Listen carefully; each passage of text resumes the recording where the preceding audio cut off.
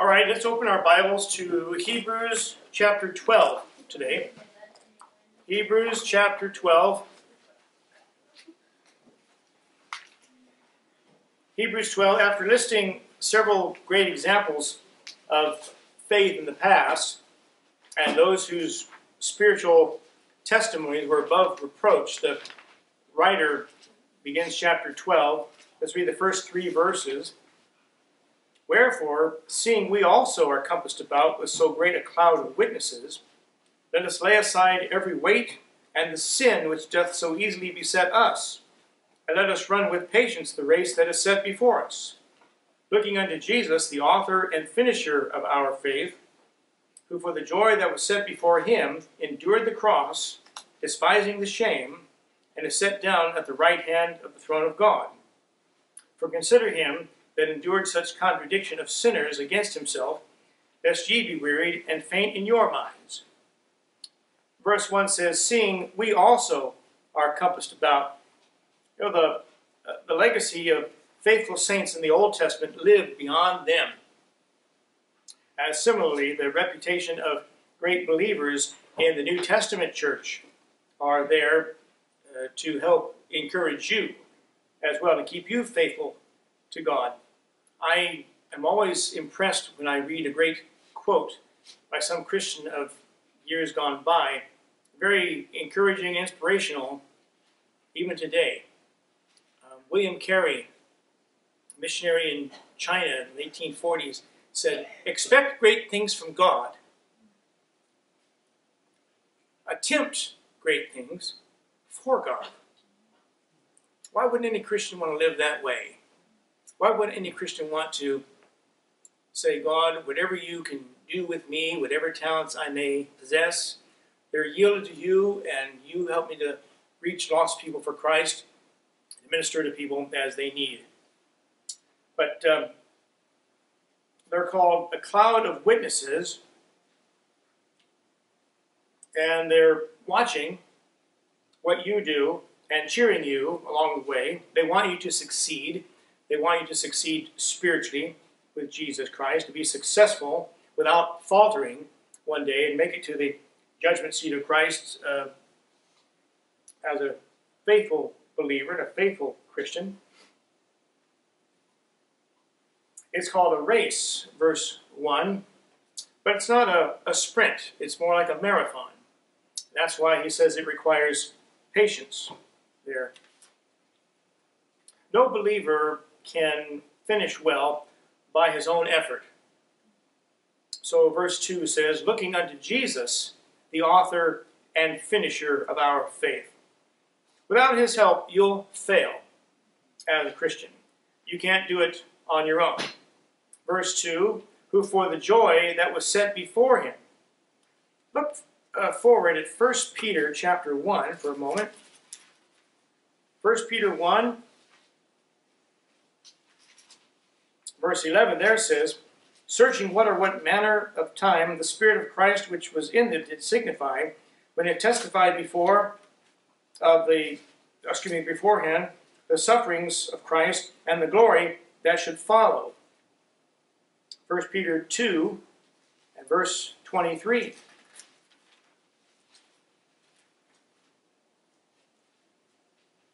But when he was reviled not again.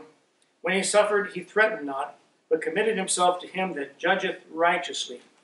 And in verse 3, back here in this text, for consider him that endured such contradiction of sinners against himself, lest ye be wearied and faint in your minds. Christ endured the slander and the taunts and the charges and the innuendo and the mockings and the accusations and the false complaints against himself. He had his own future and he had his own vindication in mind. So he put up with it. So verse 2 says, who for the joy that was set before him endured the cross, despising the shame, and therefore is set down at the right hand of the throne of God. It's amazing how weak modern Christians are when it comes to living for Jesus Christ. How quickly they give up, how quickly they say, it's just too much, it's too difficult, I can't do it.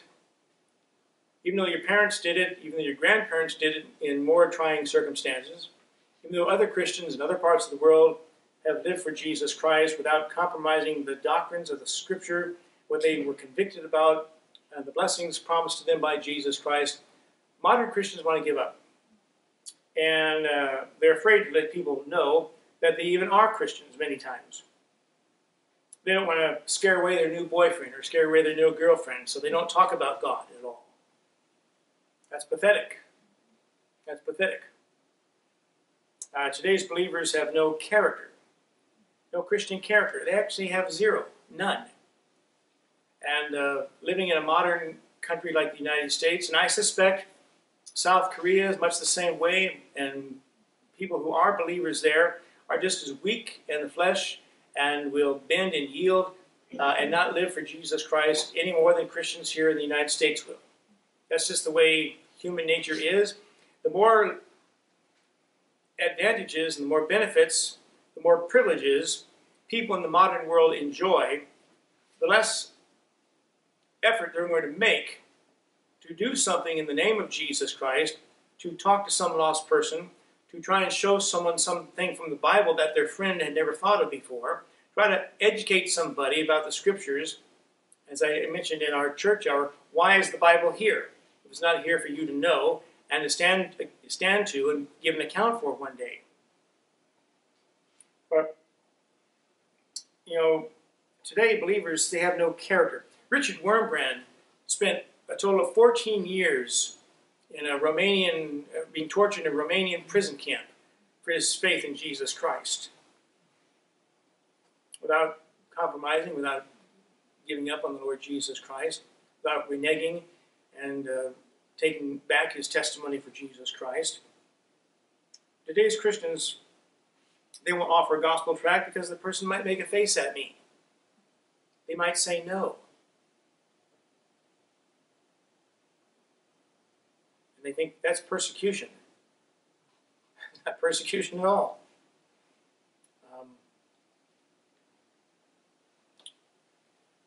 Some unsaved politician puts up with a lot more abuse, a lot more accusation, a lot more innuendo, a lot more slander, a lot more gossip, a lot more negative stories than today's Christians will. They've got a future political office in mind they want to win, so they'll put up with all the slings and arrows that come along from side to side to knock them around because they've got their mind focused on something they want.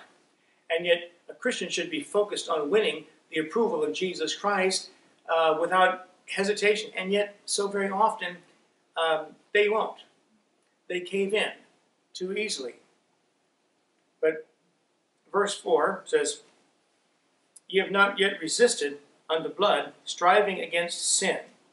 The implication is that Christ had resisted. I want you to run back to Luke chapter 22.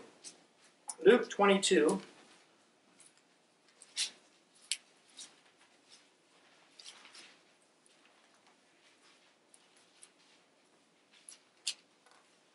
Luke 22, notice there, verse 44. It says, "And being in an agony, he prayed more earnestly, and his sweat was as it were great drops of blood falling down to the ground." That happened in the Garden of Gethsemane before he was scourged, before he was crucified the next day. Christ's blood for sins was shed in his agony over the very prospect of having to die for sins. Was it possible to accomplish God's purpose without going to Calvary? The Bible says he was in all points tempted like as we are, Hebrews 4:15. So the Lord Jesus said, "Father, if there's any other way, let this cup pass from me." You and I wouldn't have to flinch or be surprised. A human reaction to something like that. But it says in Luke 22, verse 42, saying, "Father, if thou be willing, remove this cup from me. Nevertheless, not my will, but thine be done. So he resigned to do the Father's will. Let's go on verses 5 through 13. And ye have forgotten the exhortation which speaketh unto you as unto children. My son, despise not thou the chastening of the Lord, nor faint when thou art rebuked of him. For whom the Lord loveth, he chasteneth, and scourgeth every son whom he receiveth. If ye endure chastening, God dealeth with you as with sons. For what son is he whom the Father chasteneth not? But if ye be without chastisement, whereof all are partakers, then are ye bastards, and not sons. Furthermore, we have had fathers of our flesh, which corrected us, and we gave them reverence. Shall we not much rather be in subjection unto the Father of spirits, and live? For they, our earthly fathers, verily for a few days chastened us after their own pleasure. But he, God, for our profit, that we might be partakers of his holiness. Now no chastening for the present seemeth to be joyous, but grievous. Nevertheless, afterward it yieldeth the peaceable fruit of righteousness unto them which are exercised thereby. Wherefore, lift up the hands which hang down, and the feeble knees, and make straight paths for your feet, lest that which is lame be turned out of the way, but let it rather be healed. It's not there. Verse 5, ye have forgotten the exhortation, which wouldn't have been hard to do, because that exhortation was first found back in the book of Proverbs, chapter 3. And so he says that since found long ago. He says, despise not thou the chastening of the Lord. Go back, if you will, to the book of Job. Job chapter 5.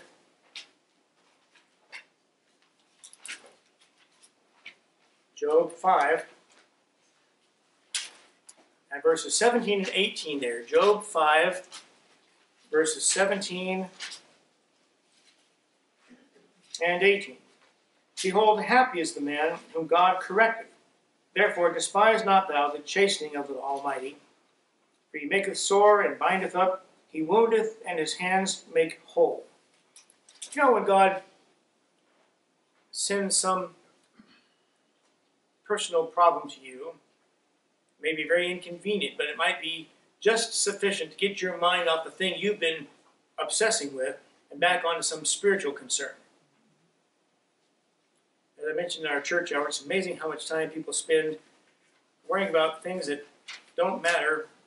A hill of beans, the big picture, and it gets their mind off the spiritual thing. You know, if the devil can get your attention off of your spiritual needs, off of your spiritual life and your spiritual growth by the Scriptures, he's achieved great victory.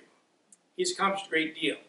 And he can't destroy your salvation if you're born again, but if he can make you ineffective and get your mind off your spiritual life with Jesus Christ and onto some other thing that might be interesting at first, but really is profitless. If he can get your mind off of that and get you distracted, then he's achieved a great victory. And sometimes Christians aren't mindful of it, and sometimes it takes God to throw some monkey wrench in the plans and steer that person back to living for Jesus Christ and to buckle down and to say, you know what, this is more important. You need to learn the Bible. You're a new Christian. You've recently become a true believer. And now you've got some zeal. You've got some desire. You need to spend some time reading it and spend as much time as you can learning it. It'll be a great blessing to you, because you never know when you might be able to use that information, that knowledge, to help some other person who's struggling, some other person who has questions. But verse 6 in this text says, for whom the Lord loveth, he chasteneth, and scourgeth every son whom he receiveth. Psalm 94. Psalm 94.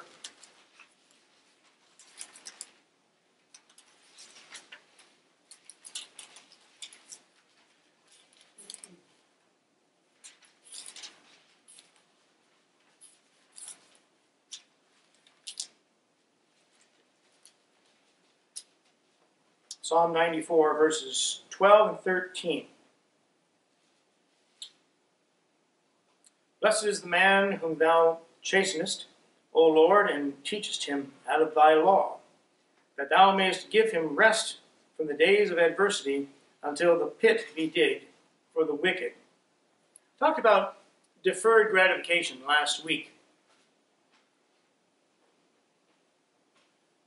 God wants Christians who are willing to be faithful, to live for him, to be patient with him, to bring their prayer requests and their deepest desires to him, put them in his court, trust him to answer, trust him to respond, trust him to bless, trust him to bring the necessary things that will bring joy and happiness to that Christian's life. Don't force it.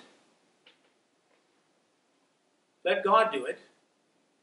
I promise you, it may seem hard to live that way. In the end, you'll be more satisfied, and God will bless you in some wonderful way if you're patient with him and don't jump the gun. That's a problem with so many people. They want to force themselves into a marriage. They want to force themselves into a job. They want to force themselves into something. It may not be where God wants them to be. It may not be with the man or the woman that God wants them to be with.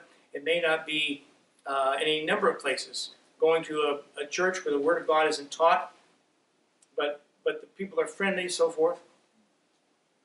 If you're patient with God and say, my number one priority is to know the Word of God, to remain faithful to him, to secure a testimony all the time, and not let anything knock me from side to side or affect it or cause it to waver or shift back and forth. I'm going to be faithful in knowing that God's saved me. Maybe I've done some dumb things in the past, but God can redeem me. God can make me fruitful. God can make me a productive Christian once again. And I'm going to trust him to lead and direct and guide, give me wisdom along the way.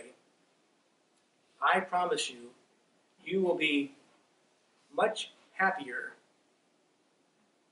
in years ahead, in years to come rather, than saying, well, I want to do this. I'm going to take a shortcut there and so forth. But you won't be happy, and God won't bless it. Look at verse 7. It says, if ye endure chastening, God deals with you as with sons. For what son is he whom the Father chasteneth not? If you're not a man's son or a daughter, then it's not his business to punish or correct you. Why should he care? You don't belong to him. But since you belong to the Lord Jesus Christ, God the Father wants you to reflect well upon his own name and reflect well upon the person of Jesus Christ. I don't want to be an embarrassment to the Lord Jesus Christ with my life.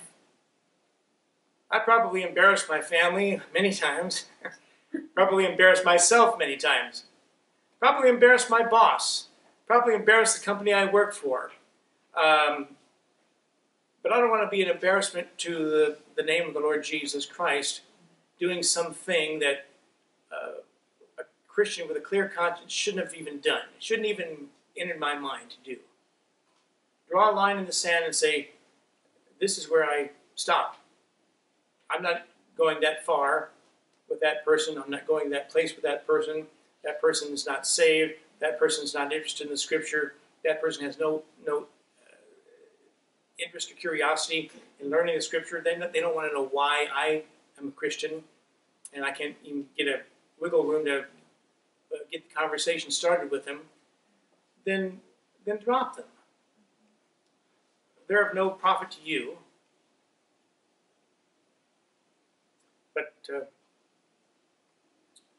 But since you belong to Jesus Christ, God wants you to amount to something.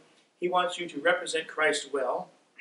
And like I say, I don't want to be an embarrassment to the name of the Lord Jesus or the name of God. And I doubt that you do either. Verse 8 says, but if ye be without chastisement, whereof all are partakers, then are ye bastards and not sons. The Bible describes a child who never gets spanked as being a bastard. They're unruly, they're wild, undisciplined. Modern parents, modern child raising experts have sure made a mess of things. They really have. Don't give them time out. Life's too short to wait for the kid to cooperate. Spank them hard right now, and then they can have their time out. That's the proper order. It'll be more effective, it'll teach them a lot more than simply time out, I'm taking your toys away from you. The joke about the parents that sent their kid to his bedroom as punishment, and then he goes to the bedroom, the whole room's filled with toys, everything he ever wanted, that they've been buying for him. He's got every gadget and toy that he could name, they've bought for him. It's in his bedroom. He's not being deprived of anything going to his room. He's actually being rewarded to go to his bedroom. But life's too short to worry about that. You know, the Apostle Paul tells Timothy, if you dare thou therefore endure hardness as a good soldier of Jesus Christ. And spanking builds character. When my brother and sister and I were kids, my dad would have to spank us. We got a lot of character in those days. And you know something? I've looked back over the years, and I realized I probably deserved more than I ever got. Yes. And I'm very thankful to the Lord that I didn't get more than I got. But what I got, I deserved every time. I can't look back on a single time and say I was unjustly spanked by my dad. Every time I got it, I deserved it. Some stupid thing I said, some bad language I used against my brother, some fighting he and I would do. We had some great fights in the backyard too, my brother and I.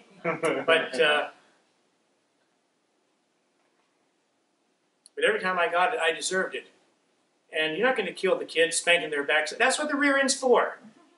That's what the rear end is for. It's to absorb the impact, the power, the force of a good spanking,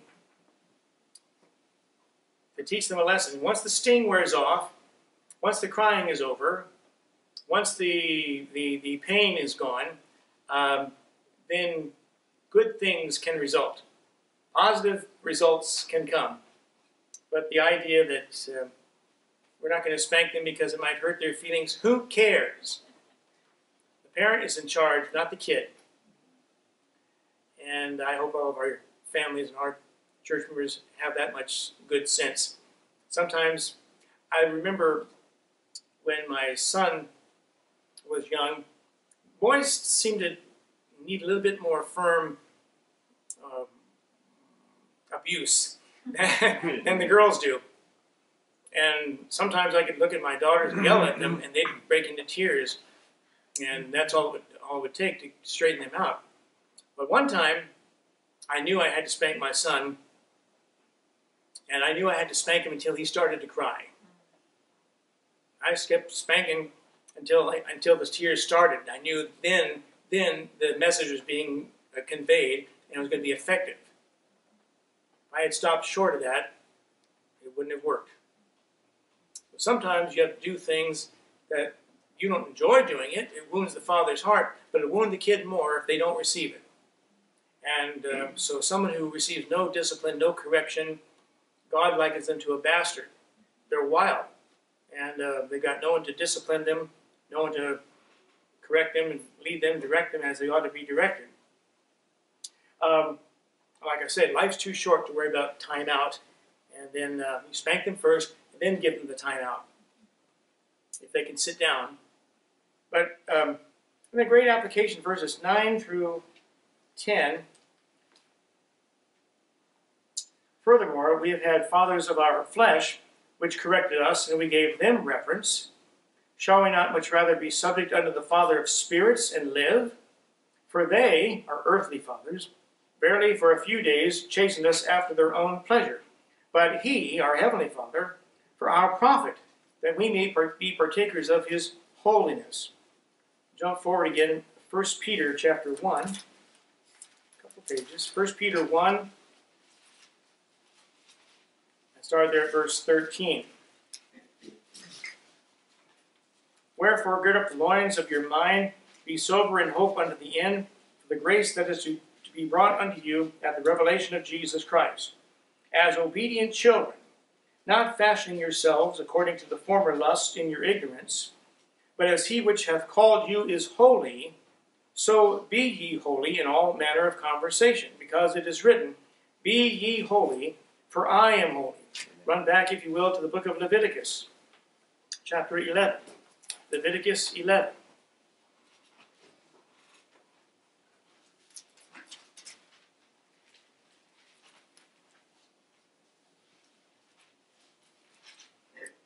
Leviticus 11, and notice there verses 44 and 45. For I am the Lord your God. You shall therefore sanctify yourselves, and ye shall be holy. For I am holy. Neither shall ye defile yourselves with any manner of creeping thing that creepeth upon the earth. For I am the Lord that bringeth you up out of the land of Egypt, to be your God. Ye shall therefore be holy, for I am holy. If God is holy, he's completely separate from sin. He's undefiled. There's no corruption whatsoever with God. He's absolutely pure and separate from wickedness and evil of every kind. Shouldn't that be a pattern? Shouldn't that be a model for every Christian to want to live like, to be like? I want to be as pure as I can be for the Lord Jesus Christ. I say that, and it's much easier said than done. I'll grant you that. But that should be the objective. That should be the goal of every true believer. I want my life to count, to be pure, to be clean, to be virtuous, to be respectful, to be one that God can be proud of, that God can use, that God can say, listen, I can use that man, I can use that woman. They're yielded to me. I can use their talents. I can use their zeal. I can use their interest in reaching the lost. I can use their interest, their hunger for the Bible, to do any number of great things for the cause of my son, because they're yielded to me. I want my life to be like that, 7 days a week. The amazing thing about the life of a Christian is God holds out the ideal. He holds out the ideal that every believer should try to emulate and be like.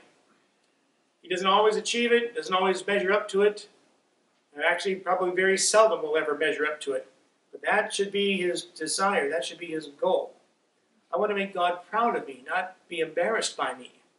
And so should you. Verse 11 in our text.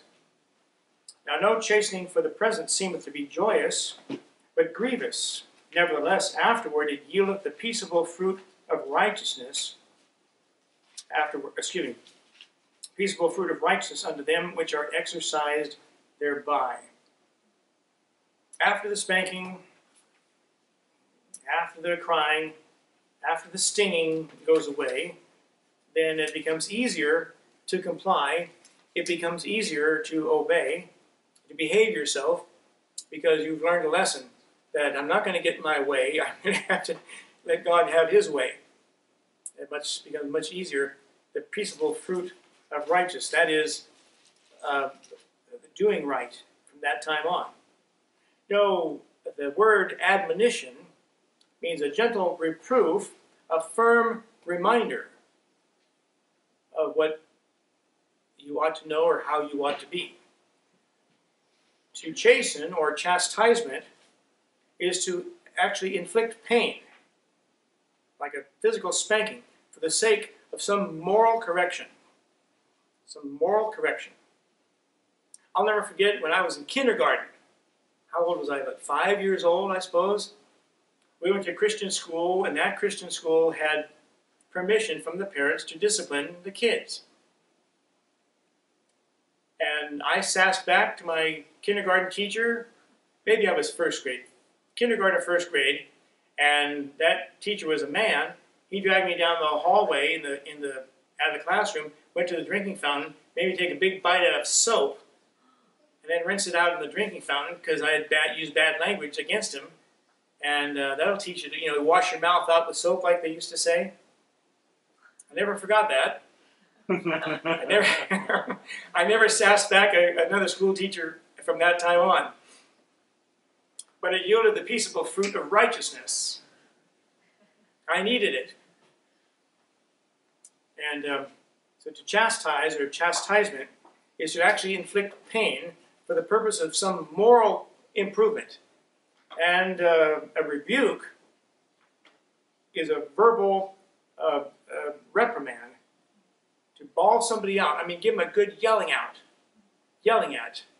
Let them know what they did wrong and why they should be ashamed of themselves. Everybody else is ashamed of them, and you don't want to see it happen ever again. Some people need that. Some people need that. Some kids need that. Some grown-ups need that. We got a guy in our neighborhood. This is the end of June. He'd been setting off fireworks every night for the last month. He starts around 9 o'clock at night, and they have those signs. Fireworks are illegal in the city of Ontario, $1,000 fine. But he's probably doing it in his backyard, so I can't identify which house it's coming from, and you never know when it's going to go off, so you're not sure which direction to be looking in or listening to. But this goes on till about 10 o'clock every night. And he's been doing it every year for the last 3 or 4 years. It's sort of a tradition now. He'll do this for about a month and a half, and then come 4th of July, then the big show goes off. Of course, the police are never around to crack it. When you're trying to go to sleep, or you're not feeling well, the last thing you want is some jerk, setting off explosives down the street from you, and you're not sure which house is doing it, and the police are never around to write citations. But he needs to be corrected with the peaceable fruit of righteousness, as it were.